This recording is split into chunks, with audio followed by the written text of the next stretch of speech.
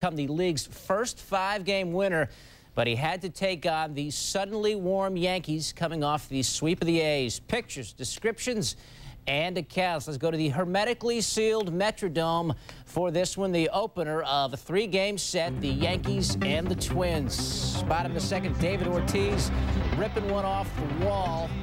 We're going to show you the entirety of the Twins offense in this one. Doug Mankiewicz comes up and deposits the baseball in center field. Ortiz laboring around third. He will score. Mankiewicz extends his career-high hitting streak to 13 games, 1-0 Twins. Top four, Tino Martinez up against Radke, 1 down, and Tino. Bye-bye. That was the entirety of the Yankees offense. We're tied at 1, Tino's 5th of the season. Bottom 7, Mankiewicz again. Taking Pettit deep to right. He's got the old school socks. Looks a little like Rusty Staub out there. His 6th of the year, 2-1 Twins. He is batting .380 on the season. Andy Pettit non-plus. Top 8, Radke still in there facing Derek Jeter. And Jeter grounds out to Corey Koski. Radke induced 18 ground ball outs in this one. Top 9, 2 outs for Radke facing Jorge Posada. Be gone with ye. Radke goes the distance and the Twins win it. 2-1 your final. He becomes the first 5-game winner in baseball. He's the first pitcher in franchise history to win 5 games in April since 1913 when the big train Walter Johnson did it. This is how the Twins win. Solid pitching, airtight defense, no errors. They scratch out 2 runs on just 3 hits. Top of the second, we're scoreless. Mike Sweeney facing Joey Hamilton with a runner on second. Drives one to the gap. They've conveniently labeled the gap for you in Toronto. Jermaine Dye comes in to score. It's 1-0 Royals on Sweeney's RBI double. Now, bottom of the 4th, Tony Batista facing Jeff Supan. Runner on second. Toronto down 2-0.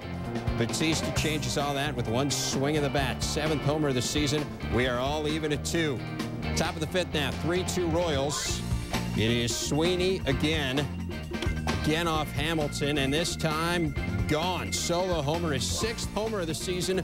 All of them against Toronto. It's 4-2 Royals. Now, bottom of the 6th, still 4-2. Supan gets Raul Mondesi and then gets Batista. Supan went 7 1/3, giving up 3 runs on 8 hits, striking out 6. Bottom of the 9th now, 6-3 Royals. Shannon Stewart up there facing Roberto Hernandez, and that is your ball game. Royals take it 6-3. Supan, who was winless in 0-4 ERA of more than 10 coming in, but a good start in the first. It's Brad Ausmus, and then it's Jeff Bagwell as well. Traxel finished with 7 Ks.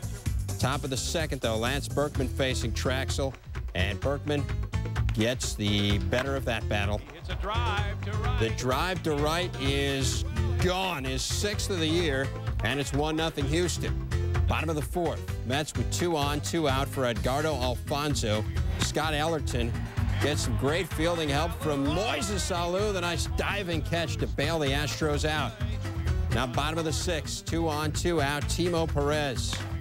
Off Ellerton's leg and into left. Jay Payton comes around, he scores, and that gives the Mets the lead at 2-1. Your next batter, Alfonso. Back up the middle, Benny Agbayani scores. Mets now lead it 3-1. They bring in Kent Bottenfield to face Mike Piazza with 2 on, and Piazza says, be seen. A 3-run drive to right is 8th of the season. Mets get 5 in the 6th. They go up 6-1. And the offensively challenged Mets go on to win it 8-2. It equals their largest offensive output. Brady Anderson, and there goes the no-hitter. The 44th time Brady's led off with a home run. Second only to Ricky Henderson. His 2nd of the season, O's up 1-0. Bottom 2, Melvin Mora. Mora. The 2-run shot. The O's take the 3-0 lead. Melvin's 1st of the season. Bottom 4, it's 4-2 O's. Wilson facing Jerry Hairston. Chopper. Felix Martinez has a really strong arm. Ruled an error, his 9th of the season. Next batter is Anderson. Another ground ball to Martinez. This time he skips one at Freddie McGriff, who can't handle it. The throw home. And that's not in time. Hairston scores. The O's go on to win 5-3. The D-Rays lead the league with 32 errors. Willis Roberts, who was in Double-A a year ago, has